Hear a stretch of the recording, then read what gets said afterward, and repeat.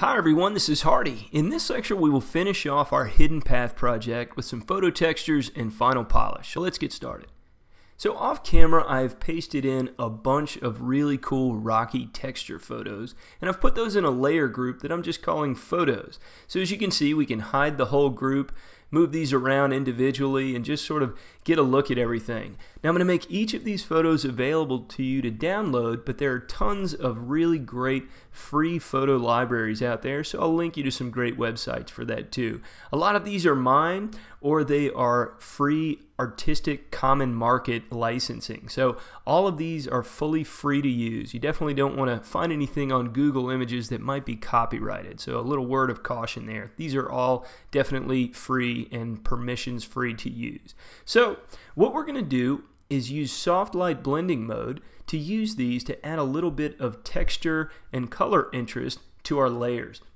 Now the way we've got our image set up here, organized into layer groups, will really help us here because we're going to apply these textures to each distant level individually. So we'll start with this far distance area.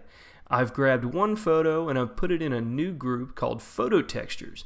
Now we set that photo group to soft light, and that blending mode change will totally change the way that this photo looks. We're still seeing all of that really cool rendering we did on the layers beneath, but we're getting some color variation and a lot of the cool texture from this photograph. So we're sort of taking all the good without covering up the really cool work that we've already done. And from there, it's just a matter of copying and manipulating these photos to make them fit. So I've adjusted the opacity, I've done a little bit of transforming and some erasing away so that we're not seeing those margins. And here I'll apply that paint daubs filter to make it seem not quite so photographic. I still want it all to feel like a painting. So from here we just sort of repeat this process. I'll sort of do the same thing on the middle ground layer, creating a new layer group called photo textures. This time I'll command click on our middle ground paint layer and create a layer mask, and what that does is only lets this photo exist within the selection. So that masked out layer mask on the photo textures group makes sure that this photo doesn't go outside the line, so to speak. And same deal, I'm just sort of transforming and manipulating this photo to see what kind of cool little happy accidents I can stumble across. A lot of times these photos really come in handy on the areas that we've left kind of dark. So shadow areas that you left nondescript, you can really add a lot of interest, some color variation, all kinds of cool effects. So already these little rocky facets from this photo are really adding a ton of great interest and extra detail to these areas that I didn't really render with our custom shapes rendering. So a really cool way to add a lot of punch and pop to your image in this little final polish step. It's very subtle, but I think it's important and really adds a little bit of final polish, some professionalism to your image. Remember, this is the last step that we'll have for our image here, so we want to make sure to finish strong, give it the best ending we possibly can, because the next step would be sending it to a client or a teacher, whatever the case may be. So we want to make sure that we're leaving on a really strong note. But just jumping around, I've got that photos layer group at the top of my layer stack here so that I can just go grab them individually and drop them into the layer groups below as needed. It starts to seem like a lot of layers to manage, but this really is the best way I've come up with to organize things. Just putting them in groups, moving things around as needed. It keeps everything organized and nicely ordered so that you can always find what you need. I love this photo, this really cool kind of greenish sort of stratified layers of stone. I don't know how this rocky formation could have happened, but it's such a cool picture, and I've really found a lot of great uses for this one. So we're going to make heavy use of that here, a really unique rocky texture, and it'll really make our cave seem kind of otherworldly and magical. That's definitely what we're going for here. So I'm going to copy this one and manipulate it quite a bit. And remember, since it's inside of that photo textures layer group and that has a mask applied to it, we don't have to worry about these textures going outside of the lines. It would never accidentally go out to our distant layer, for example. So a great way to set that up, you never have to think about drawing inside of the lines. It's all set up pretty automatically for you. And as you can see, I'm finding some cool uses for this texture even in all kinds of different orientations. It's really working. So I went ahead and copied all of those photos together. You don't really have to, but I thought I'd do a little clone stamping, so wanted to have it all merged onto one layer.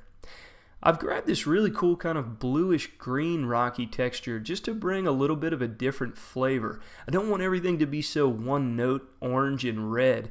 So this nearer side cave wall here, it's a really cool opportunity to apply some of these neat bluish green colors, and I love that effect. Really came out well, makes those little rocky surfaces that we defined with our custom shapes really pop. Looks like something very new and interesting. Using that same kind of algae pattern to make this path, this footpath on the cave floor here look really realistic as well. And notice I'm adjusting the opacity of these individual photos that we're using a good bit. Sometimes they can just be too bold or too strong. They kind of take over. You never want them to totally kill any of your painting that you've done. These are just sort of a little accent, something extra to give your image a little bit of extra interest and polish, maybe even a little bit of color variation, but we never want it to get so dominant that it just looks like a photo collage. That's definitely not what we want here. So we have that video specifically devoted to just the artful use of photo textures. This is supposed to be a very subtle technique that we just use to help a little bit. Never want it to take over though. Hope that makes sense. Applying the same kind of effect to our foreground layer, I kind of like working from far away and work up to the nearer ground. So here we are in our near ground here, the foreground, adding a little bit of texture and manipulating that a bit to make it fit the color scheme a little better. Didn't want it to get too green, and just trying a few other things. This one's kind of a strange angle we've got here, and I want it to be interesting since it's so close. However, the focal point will be that flower that we're going to paint in. So now we've got all of our photo textures applied. It's time to do a little bit of organization. I'm going to group everything, make a copy, and then merge it. This is going to sort of simplify things. Now we keep all of those editable layers in a group, but once we copy it, like we'll do here, copy the group and then hit Command E to merge. That gives us everything on a sort of flattened layer so that we can start editing it as just one layer. So that copy, put it in a group, copy it, and then merge. That sort of lets you edit it without worrying about editing each layer. I hope that makes sense. It's a way to sort of simplify things as we get to more of these final polish steps. So in our layer groups, I'm really just working on one layer per group, but I have kept those custom shapes layers handy too in case I want to command click them for a selection. So that's how I have things organized at this point. It's time to start doing some painting and final polish. Really start giving this some individual flair and a more hand-painted feel. So I'm going to use that lasso technique to make some selections of some little rocky facets. I want to start painting in a little sunlight shining really brightly on this little edges of the cave wall. It might actually be catching a little bit of direct sunlight. So I'm painting directly onto this middle ground paint layer, and as you can see, we're just adding a little highlight. Grabbing a brush now, this is where I'm going to sort of start freestyling a bit, do some hand painting just to start making this seem a little less photographic and formulaic and really give it some hand of the artist type treatment. So for this, I just use this really standard brush. It's just sort of a squashed circle at an angle, sort of something I usually use for calligraphy line work, but for some reason it gives us kind of a nice painterly effect when we're adding in these little details. So I'm doing these little extra lines, all kinds of little cracks in detail. I'm just grabbing local colors by hitting Alt to grab something with the eyedropper tool, and then just painting in a little bit of line detail. And really, this is one of the only hand painting type parts of this process. In each of our projects in this course, it's interesting. You feel like you are doing something by hand at the very beginning when we sketch and do our concept work, but thereafter it really feels like a lot of formulaic stuff. Just we're making decisions and using Photoshop tools to get results. Only at the very end, at this step, does it really start feeling like a painting again. So I always want you guys to feel that creative process coming through. That's why this is always a great way to end a project, is really get that hand of the artist feel back into the mix. We've done a lot of great work with all of this digital magic Photoshop tools to get all of these amazing effects. But now that we have that framework in place, let's really see what we can do artistically with our hands and finish on a really nice, charming, hand of the artist type note here. I hope that makes sense. So just a little bit of highlight and shadow, just painting in some little details by hand, just to give it a nice hand-wrought feel. Another thing I'm doing is sort of adding a different plane to some of these rocky outcroppings. Make it look like these are really jutting out. So we've got some little features sort of receding inwards into those dark cracks. Gives it a whole new dimension, something really cool, and sort of sets it up to give way to those interesting rocky photo textures that we've got there, those little stratified, linear looking elements.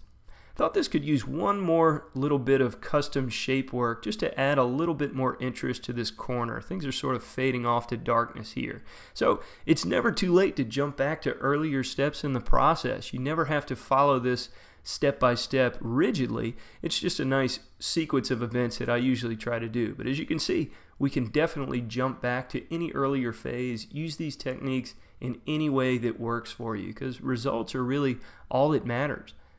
So as you can see, I've got all of these little details on one layer. I think they're adding a ton of charm and interest and a really great hand of the artist feel to our painting here, so that it doesn't seem just like a ton of custom shapes and photo textures. Although we are certainly relying on those primarily to get these effects, always want to be able to see a little bit of artistic hand painting in everything that we do, and I think you'll always have a much nicer experience if you try to do that yourself. So I think our middle ground layer is really coming together nicely. Doing a little bit of work to try and find out little extra areas where I can refine things, working in that negative space on the outside of the custom shapes just to see if anything needs to be darkened. I've applied a paint daubs filter to this near ground as well, just to give it a little more of an artistic hand-wrought feel and sort of blending this out so it's not such a defined little hill in the foreground. It's sort of becoming part of that footpath leading away. It gives us a nice continuity out to the outside of our image. And again, I keep imagining some little character exploring this path, kind of peeking around. It's such a nice focal point. It's always nice when it's very obvious where you would place a character in your painting. That's usually a sign that you're doing something right in your environment artwork. I'm putting a little crack in this near ground. Had an idea that this should be kind of a craggy look, so I'm even bringing in this cracked paint texture just to give it a little bit of a different feel. And I even set that on hard light, which is a little different from what I usually do with soft light. Just wanted to give it a different feel. Darkening that one a little bit, and that's really cool. That photo, very luckily, really fits with everything. So after that paint daubs filter, that really gives us an entirely different look.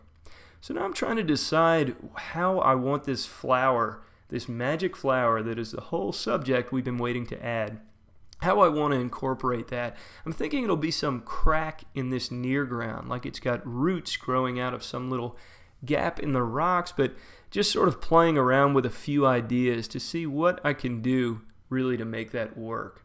I think this little hole that we've got will work, so I'm going to get started on an implication of a little stem here, just suggesting some very basic elements. I want it to look like it's really in a spotlight. So I've got a really nice highlight, very bright green, stark lights and darks here to give it a little bit of interest. And here comes that color that we have been waiting for, this really nice bluish green.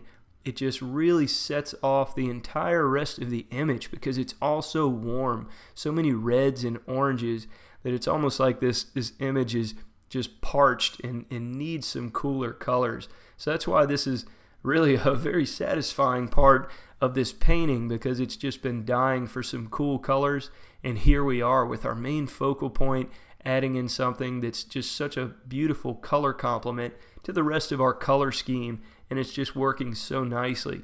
You could really just even add a blue dot to this place on the canvas and it would look kind of nice because of our composition we have set up and also because of the color complement nature. Blue and orange always look great together because of their relationship on the color wheel. So this is just really set up to be a no-brainer, and this will always work if you use these compositional tools and these color complements. A great device to lead focus. We're telling a really cool story here. It's all really working nicely, and sort of a moment in our painting that we've been working up to for most of the painting, setting up all of these really warm colors in this specific composition. It was all to get us to this point where we have this really nice, cool colored focal point to just set the whole thing off. And just adding little petals, little flowery details. Not putting a whole lot of time into this, it's pretty abstract, but from here I've created a merged version of everything. So see that layer called merged?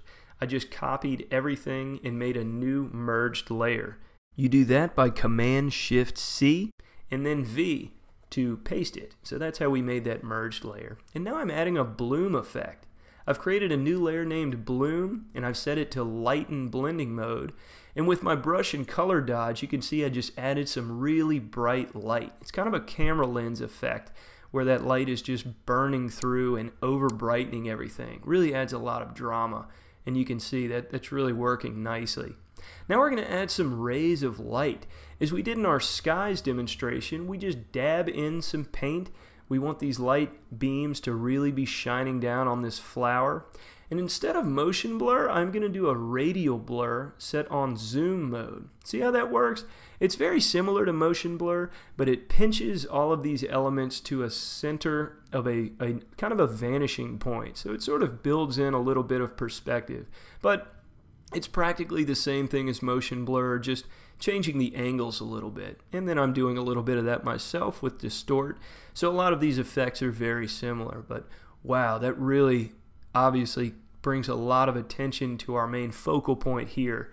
Even adds a little cool background story, like maybe this flower was able to grow because that's the one spot where the light shines, something like that. So always cool to add a little bit of instant drama. These rays of light can definitely do this. Now let's add some little debris, little dust particles kind of dancing in this little spotlight we've got. And essentially this is just a round brush that I've adjusted the spacing on so that it sort of scatters around all of these little dots. That's all there is to it. If you need to check out how to do this, just check out our custom brushes lecture. But basically it's a round brush that I increase the spacing on. I'll make this brush available to download if you'd like, but it's very, very simple. I'll make a copy of this and then put a Gaussian blur on the copy just to make it look like these particles are kind of glowing in the light. Then let's play around with blending mode a little bit, see if overlay works. That's cool, but it's disappearing a little, so I am making some copies, trying a few different things.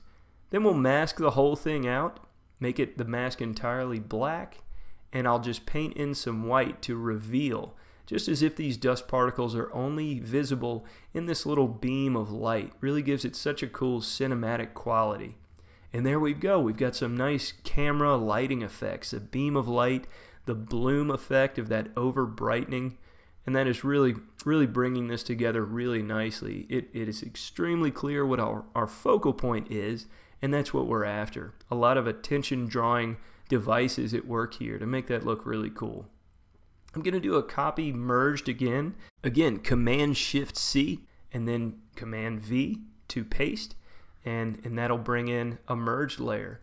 I've got color dodge set up, and I'm just over brightening a few areas just to put a little bit of pop and extra shine in a few spots, just to make some of these areas really bright. Really want those to be burning bright and bring a lot of attention to them.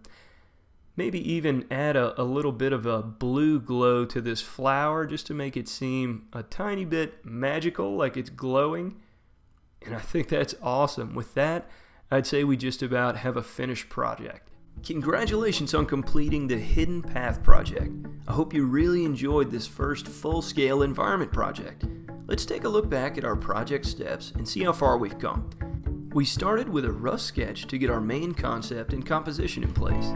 Then we used photos and some rough painting to establish our rough color scheme. From there we used custom shapes to add some depth and rendering detail. Finally, we finished things off with some photo textures and final polish. All in all, we came from a blank canvas to a finished product loaded with depth, atmosphere, and story. A very successful first outing. Up next, join me for our next project where we'll take what we've learned here and bring it to the next level.